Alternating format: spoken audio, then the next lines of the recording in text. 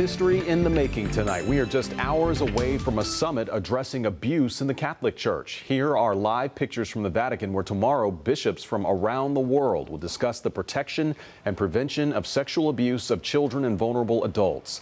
Survivors and advocates also gathering in Rome, demanding transparency and changes.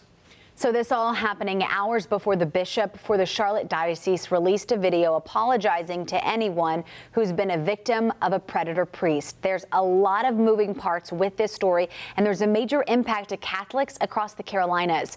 NBC Charlotte's Rachel Brown is live tonight outside the Charlotte Diocese, walking us through these developments. Rachel? Yeah, Sarah Fred, this is a big deal because tonight we are hearing from the Bishop of the Charlotte Diocese, and this is only the third time he's spoken publicly about this since 2004.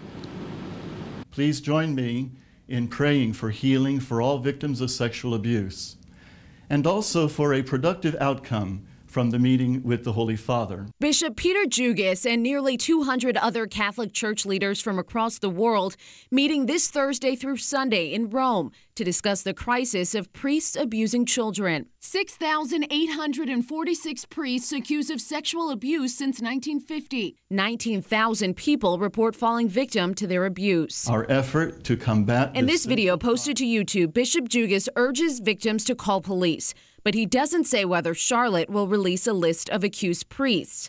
Just this week, Belmont Abbey named 2 former monks who served in Gaston County, one of them accused in 2006 of sexual abuse in the 1970s, while he served at St. Michael's Parish in Gastonia. The Diocese of Charlotte investigated and deemed it a credible allegation, but never made it public in its newspaper. Independently, NBC Charlotte identified at least 14 clergy members with ties to the Charlotte area who were previously accused. The Diocese of Charlotte, in solidarity with Pope Francis, offers a sincere apology. And you're going to want to watch NBC Charlotte tomorrow night at 11. For the first time, you're going to hear from an accused priest who has asked point blank if he has abused children. His response tomorrow night at 11. For now, I'm live in South End. Rachel Brown, NBC Charlotte.